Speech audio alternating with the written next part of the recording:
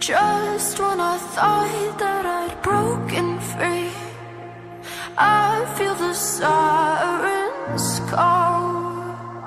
Head above water, 1,000 seas, rising back up just to fall. Guess you could say I'm scared to look in the mirror, 'cause what if I'm the very thing I feel?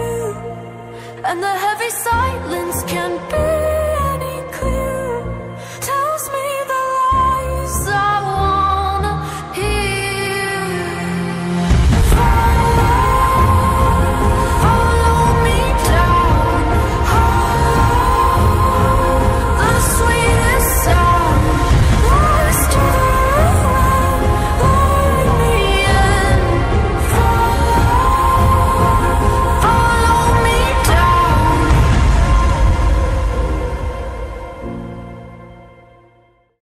India's independence was one of the most remarkable days of Indian history. But before we get to the root cause of how this independence happened, it's very important for us to know what caused this independence to happen. After all, having to get independence means that India was originally captured. As we discussed in part 1, we talked briefly over the fact that British and Britain areas around surrounded India and had captured the Indian area, and there was a lot of peaceful protests by Gandhi, which was one of the leaders of these peaceful protests. But I think it's to dig more deeper into what really was the motive that made Britain capture India, and there was a lot to talk about. So this part is dedicated to India's independence and a part of India and Pakistan today. So let's start with the first part that we're going to look at, which is how it was captured.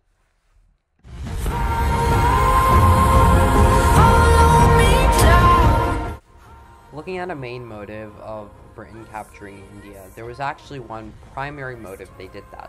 You know, a country's not going to spend all their time over capturing another area or imperializing it without a benefit of them, right? It's not always about land, it's sometimes about what benefits them. And for that case, the benefit was India was actually very rich in natural resources. They had a lot of amazing stuff like cotton and textiles and all of this really cool stuff that was produced in India, some which was natural resources like I stated, and some which was just pure talent. And one of the reasons they captured was to get benefits of that. What they would do is they would not let India strive off of their resources. They would take those, they would export them to Britain, they would make whatever, and then they would re-import or export them back to India and then sell it for a higher price. Salt, cotton, and then a lot of these really cool textiles that was part of the culture was infuriated by this type of behavior. Also, looking into a factor playing by numbers, you can clearly kind of see that before this happened, there was a lot of movements that helped, which was conducted by Gandhi, and that's one of the reasons they left from this was Gandhi providing this knowledge and encouraging people to buy stuff when we can get it. And one of these was the Salt March, which was Britain sold that salt that was in India like very high in price, and Gandhi said, well, there's salt in the water, why are we paying for something that we can get for free? And this caused a big problem with Britain because they're not making what they wanted from capturing them. So this was one of the big evident pieces of why they captured India and the way it is. On the screen, you guys can kind of see there is a lot of important demographics of India's economy. India has a mixed economy. You know, half of the workers actually rely on agriculture, which was one of the big reasons because India has a huge agriculture area. The cost of living is lower than the United States. So one of the other reasons this was done is because originally they wanted to settle a lot of people in India because, of course, it's easier, it's rich, or it's less expensive. They also wanted to put businesses there because, of course, people are so desperate that they're willing to work for little amount of money. The Indian middle class is a bigger than the U.S. middle class, so that was another benefit. It's also an attractive country for outscoring, such as call centers. A lot of jobs that can be put in India for much cheaper than in other countries. and then the Bollywood contributions to billions into India's GDP. And all these facts, while they are in more of today's day, a lot of them played a factor in the period when Britain was capturing India, and what the British wanted to use for in that sense.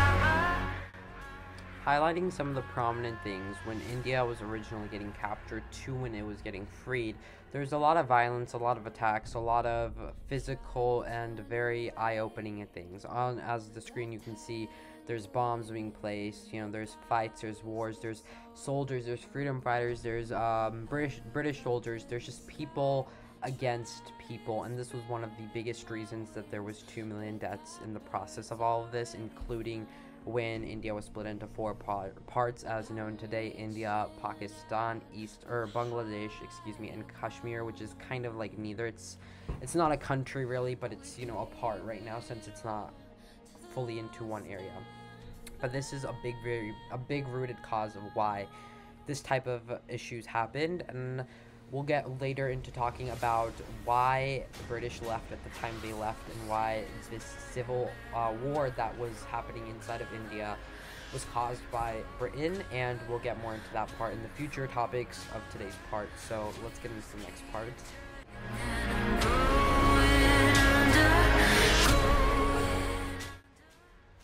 Usually when a country imperializes another country, it's most likely because the country that imperializes the country thinks that their way of living, their beliefs, their religion, their culture is more superior compared to the country they're imperializing, and the main motive for that is to make the country they are imperializing follow their way. And so that drives the question with inequality.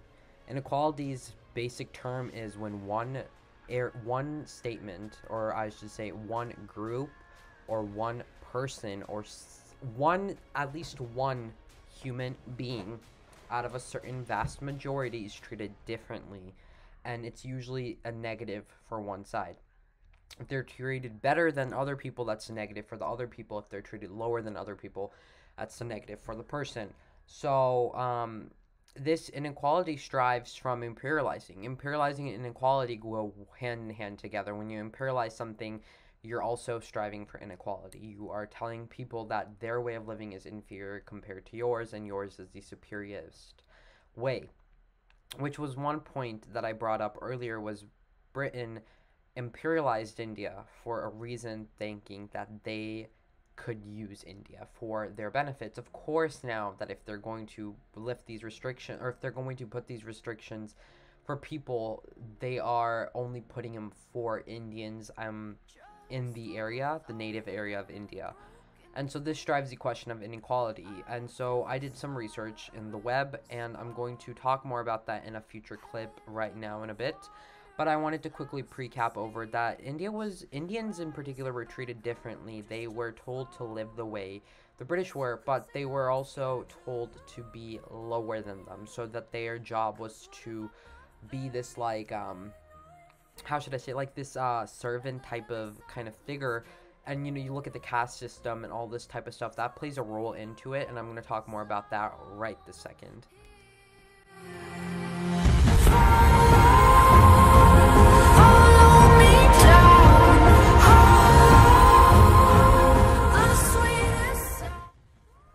Okay guys, so on the screen you can see there is a picture of this, a British guy, and I'm pretty sure there's an Indian dude who's kind of like rubbing this person's feet, and this shows a lot about the way inequality starts off with, and I'm going to have more images in a second, but this kind of states the factor that, Indians were inferior, okay, let me rephrase this. That time, British were considered superior, or they considered themselves superior, and that was the cause of this like entire I want to say like kind of like this like empire vibe, if you understand what I mean. So the Indians, like I was talking about, were kind of treated like servants. They were treated like people that didn't really deserve to be higher class. There's of course certain selected individuals that actually worked for British and they were higher up in class status, so they did not have to do stuff like this, but they still were under the rule of the British and Britain and all that type of stuff. Another image you can see, a lot of these images coming up are political cartoon stuff. They're just a lot of this like kind of like, I don't know how to describe them. Some are political cartoons, and then some are just kind of this like representation of how stuff played out. No one can change history, but people can definitely manipulate it. So from the points of this, all of these kind of show a different point of view, and I'm going to let you guys look at the rest right now.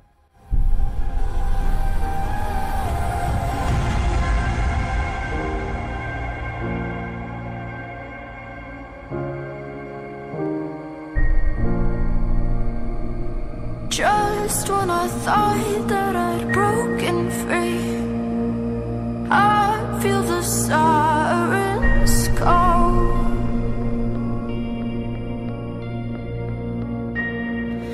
Hiding in the night, shadows peek. Now coming on to one of the very pivotal people in this part of India's independence, Mahatma Gandhi. So this person right here on the screen, as you can see pictures kind of going through as I talk about him, is a very sophisticated young man. And I'm pretty sure everyone is aware of him and his contributions. I said that so weirdly. Contributes to India. And I want to first of all just say there is a level of braveness that this guy has shown. And it's very, very, very dedicated to how we should all act and make a change. He was a very non-violent person and strived into non-violent protest. Of course, he wanted to protest, but he did it in the most safe, non-violent, and he was very about that life of not wanting to hurt anyone, not wanting to harm anyone, not wanting to do any of that type of stuff. And it was very, very dedicated of him to really focus on, how should I say it, like, to focus on what he wanted to do. His strategy was no violence to try to win people. The common phrase, kill them with kindness, kind of relates to Mahatma Gandhi's attempt to, proceed and do this protest without anyone getting hurt. He's very infamous for not just leading the entire nation, but to encourage them to fight for their rights. He's led really very powerful movements, one such as the Salt March, which we have talked about in part of this episode, or part already. He's also not just Mahatma Gandhi. He's not known just for his freedom fighting and for what he's done to free India, but he's also known for his previous stuff that he's done before. He was notorious for this, which was his story about when he was on a train and he got kicked out after even buying it because he was Indian and he was inferior to the British people in that train. And his story is very powerful, very touching on why he wanted to subjectively fight for India's passion. He's also known for wearing this one very simple outfit. It's kind of this like cloth, just all like a long cloth, kind of like all over his body. I don't know how to describe, but it's like this very nice type of thing, which I think is really cool. And then he's very simple in just, that same attire. He's went to jail many times for his protests, but he's never stopped. He's encouraged people. There was actually a point where he was put in jail and they did the no water protest in jail. And if you don't have water for a very long time, you're going to die. So Gandhi actually led this protest stating that he was going to do it and he didn't want anyone else to do it unless they were very dedicated to it. And a lot of people did it that were in jail, and it was basically to make Britain people who were in charge of the jail to let them out for not doing anything wrong, because they didn't do anything wrong. They peacefully protested and they got arrested for no reason, and if they don't drink water, they're going to die, and that's not what they wanted. They wanted them to stay alive, because then it's now a different lawsuit, right? So they did this non-water protest, which actually ended up becoming successful. A lot of people were about to break, but somehow just everything went like it did. Some really cool facts is he's actually notorious for walking, and he's walked 79,000 kilometers, which I want to first of all say that is crazy. To think about, like, that many kilometers in general, I cannot imagine. And kilometers are like, how should I say it? They're bigger, right? So that's the equivalent to 49,000 miles plus. That's 49,000 miles, which also, this is a really cool fact, his entire years of his life, he's walked enough to circle, it's the equivalent to circling the earth twice, which is crazy. He's walked about 18 kilometers every day for nearly 40 years, which is crazy. And a lot of this was to protest. A lot of this was to get to one area and other. He believed in really what he had as a person. And I think that's just an amazing thing that he contributed to. He encouraged people to, you know, stop buying stuff from Britain when they could get it for free in their area. So that, he's a very smart and intelligent guy. He really had a lot of passion to save the country, and he was one of the big and prominent roles that helped guide all these Indians to reach their freedom. And you know, anything is just amazing to see how he chose such a hard thing that everyone's so scared to tackle, and how he got the entire nation to fight back. So that was Mahatma Gandhi, and here are some more pictures, and then let's get to the next topic.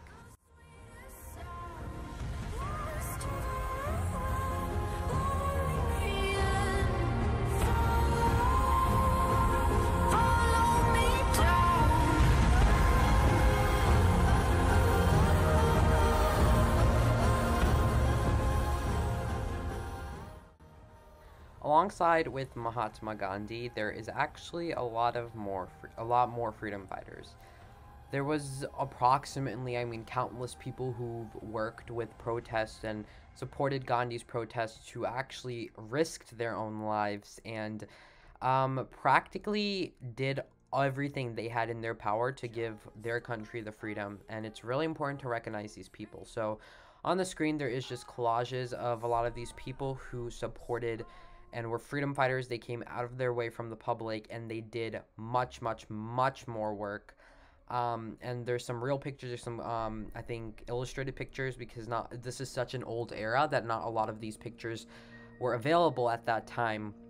And this era is very powerful, has a very powerful meaning over the fact that, you know, as a country they had to work together. And Gandhi was also a freedom fighter, but alongside a lot of these people who don't get as much recognition, also deserve the same amount, are also here on the screen. So I'm going to let some music play in tribute to these guys. They did a lot of help to free their country, India.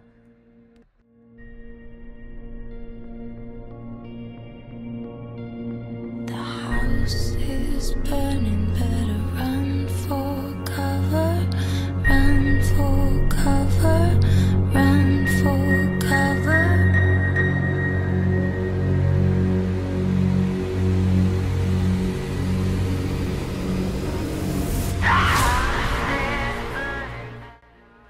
Okay, so this is the second to last topic that we're going to talk about, but this was one of the most big important remarks, which was India's freedom. So on August 15, India finally fought for their freedom, and they finally gained it, leaving a lot of damage, which we'll talk about in the next part and a little bit here in a second.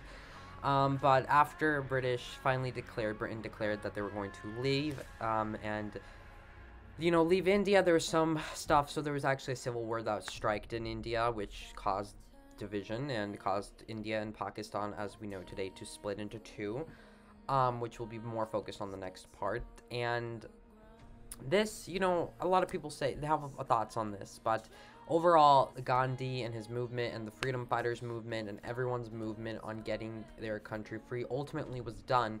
But what they didn't know was what was going to come with this. They asked for freedom, but they got more than freedom. So this was more of something I like to call like a plot twist, because they, everything looked like it was gonna be fine just as it got even worse. So it was kind of just a little, iffy-wiffy situation, I guess to say.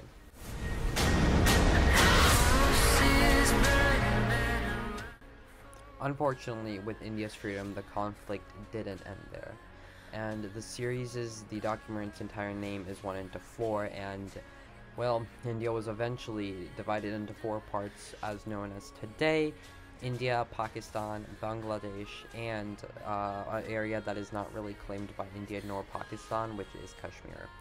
So this was a very also prominent war that played in, and a lot of speculations happened that Britain left because they know this war was going to break out, and they left at this period because they didn't want any of their supplies or any of that type of stuff to go low, or for them to get involved in the conflict. They kind of stirred the entire pot and then, took the spoon out, but kept the riffles going. So it was a pretty crazy, journey and stuff. But that's all, and come back next week for part 3 of me talking more in depth about India, Pakistan, Bangladesh, and Kashmir.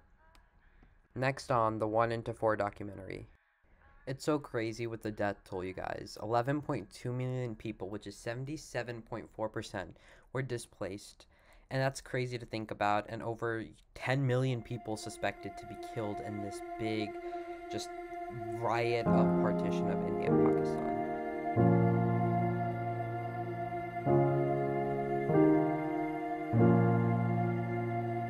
Just when I thought that I'd broken free, I feel the sirens call.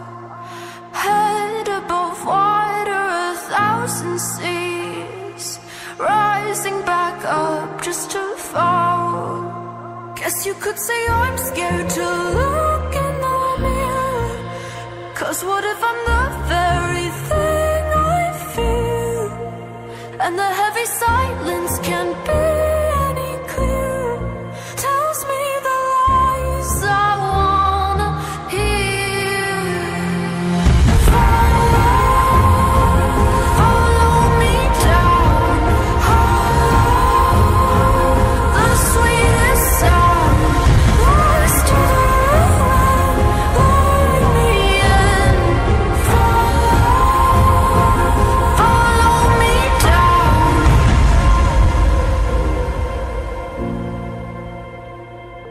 Echo my name like you know me well.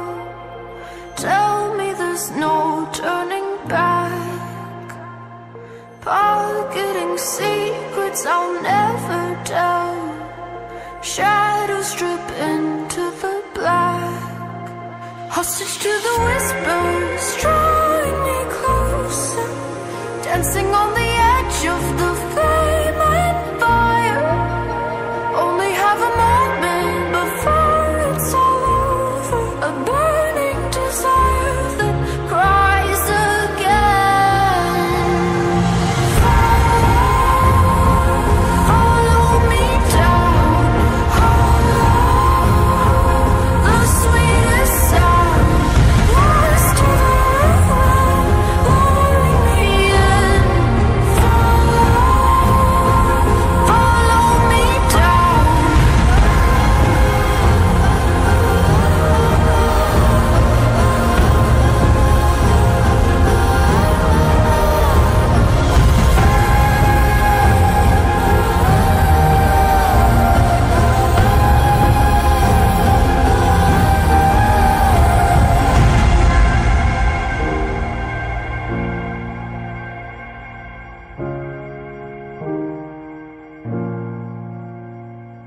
Just when I thought that I'd broken free, I feel the sirens call.